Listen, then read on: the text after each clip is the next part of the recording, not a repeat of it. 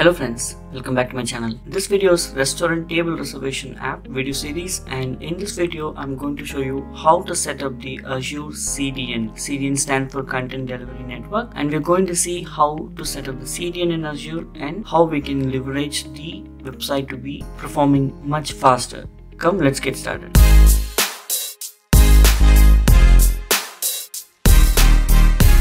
On my screen, in the previous video, we already pushed all the content inside the asset folder to the Microsoft Azure storage account, and we also saw how to put that storage account link to this HTML so we can make use of our website calling all the static files from the Azure storage account. Now, we are going to make use of those content and push that to CDN. I will recap what we did in the previous video because that's important for this video to continue. If you have not seen the complete video, please go and watch the previous video.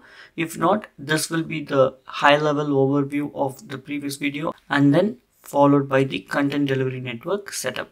So what we did in the previous video, we created a storage account and then we created the containers. Inside the containers, we pushed all the content that is served for our website. Now the container is the public level access. Make sure you have that public level access.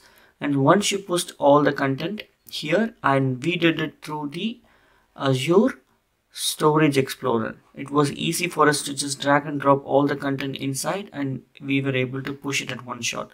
Now once you're done with that, you can go to any of these files and then you can actually go to this file, take the URL, and then based on the URL you can actually replace the content location. So we replaced this content link instead of just /assets because it is no more saved from the local asset folder. Now that's it. We are done with this, and in order to get the complete code, in order to get no errors in the files that is getting downloaded, we go to settings, we go to resource sharing, and we also added a star, and then we opted for get an option, a load header star, expose header star, and we gave it 200 seconds. So this is all required, a kind of a pre-setup that was required for us to get the static files served from the Azure storage. Now here comes the CDN. So what we do, we go to the storage account. Let's go to the overview. Okay. Now what we are going to do is all about the content delivery network setup. So first of all, what is content delivery? So now let's take a 45 seconds of a quick look of what is content delivery network because that's very important. Have you ever wondered how websites load so fast? It all works because of the CDN. CDN stands for Content Delivery Network. It's like a web of super fast servers all around the world. Okay, so what is the magic of CDNs? So it's lightning fast loading time, better website performance, and stronger security. Now here is how it works. CDN stores copy of your website content on servers in various locations. When a user visits your site, they get served from the nearest server, including reducing the latency. Now, like big names like, the Netflix, Amazon, Facebook, name any big companies, they completely rely on CDN for the seamless streaming and fast shopping and quick social interaction. Why do CDN matters? They cut loading time, handle traffic spikes during the Black Friday sales or any big event that happens, and enhances the user experience. So in short, CDN accelerates the website and it's much better performance. So now you know what is CDN, why CDNs are used. So what we are going to do is, let's imagine this website is now basically having the content served from this location, right? So now instead of downloading these content for every single user from this location, physical location, what we are going to do is we are going to route all the CSS, JS files, all the static files through the CDN, so Content Delivery Network. So which means when I host this in my particular region, you locating it from UK, India, US, anywhere in this globe, right? So based on where you are located, if you hit this endpoint, the CDN located across various globe, right? The CDN that is located across the globe will kick in and will serve all those files to your place very fast instead of literally downloading it from the place where this is sitting in the US location. So it will be faster, right? So that's the whole purpose of this. Now let's take a look how to do it. So now if you come to this left side of the storage account, you scroll all the way through down. Okay, under security plus networking, you see this something called front door and CDN. Click on that and it'll be easy to set up through the storage account. You can actually set up this front door and CDN from the regular place also, like for example front door and CDN profile. You can choose like this as well. Both are going to be literally same. The visual effects that you choose on each screen is going to be different. So if I have to go through like this, I can choose these options and then I can fill up all these things. It's literally almost same, right? So this is what we are going to do in a better way. So let's go to storage account. Let's go and pick up our storage account, this one, and let's go to CDN profile. Okay, so now here is the thing. So what you have to do is see the recommended is Azure Front Door, not the CDN. Okay, so choose the one which is recommended, and we're going to create a new profile, and or we can use the existing profile. So now I already created one profile, that's what's showing up here, but let's go with new one, because when you do, it will be new. So profile name gives something meaningful. So I'm going to name this as, so I will name this as table booking site with the dash. That's what it is allowed. And then endpoint. Here's the thing. You need to specify an endpoint name. Okay. Once you specify, it will give you the complete URL. So let's specify. So I'm going to name as table reservation assets. See, the moment I specify this, it formed a unique URL. Okay. This is what the subdomain under which it will be hosted.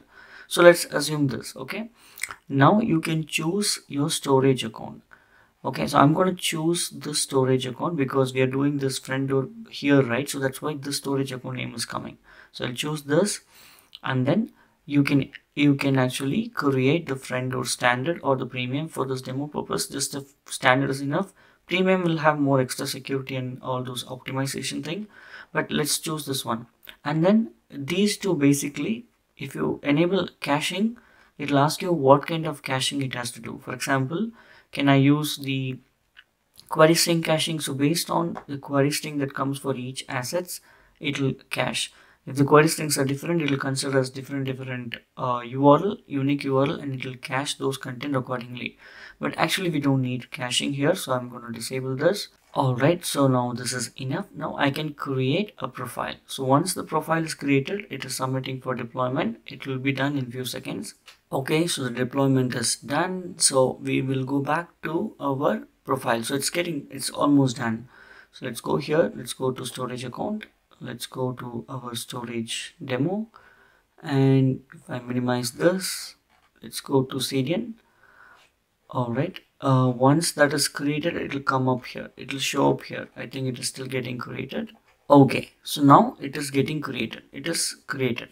Okay, so now once the Azure CDN is being set up, the front door setup, you can still go to the security and network for the same storage account. Go inside this, and then it will load here whatever the profile that you've been set up. Okay, so more than one profile you can create, but in general in organization they will create, because each profile will have its own settings, like the WAF enabled, the caching enabled for different profile. So based on those things, for a different project it will be used, or for different purpose it will be served. Now all what we have to do is, so remember this is how it works. So if you go to containers, go to assets or any containers, right? If you go to, for example, image, and let's take, so let's go to assets and image custom. You see this image. If you click on this dining table, any of the image, right? So if you copy this will be like this. So your storage account name, URL of that storage account, followed by the path of the image file. All what we have to do is we have to come to this CDN that we created, and then if you go to the profile, you see this is the new CDN URL. Now what we are saying is,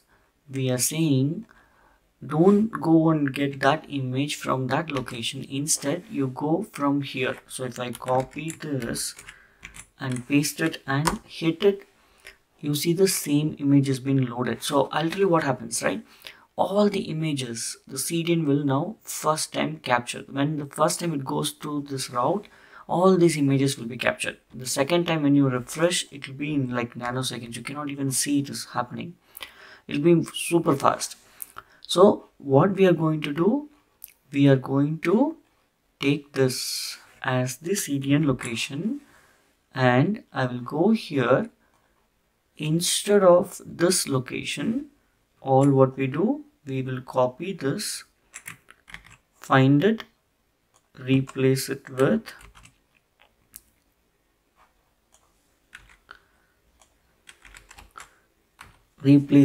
this.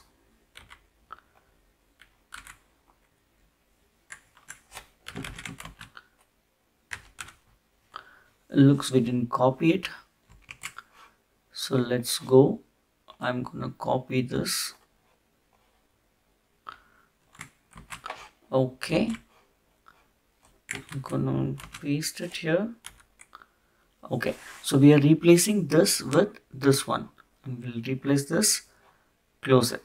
Now instead of serving these files from the Azure Blob storage, it is going to go through the CDN. When this request is hit, it will hit the CDN, and CDN will in turn hit the storage account, get the data, store it locally. Next time when you hit, it will be served from the CDN.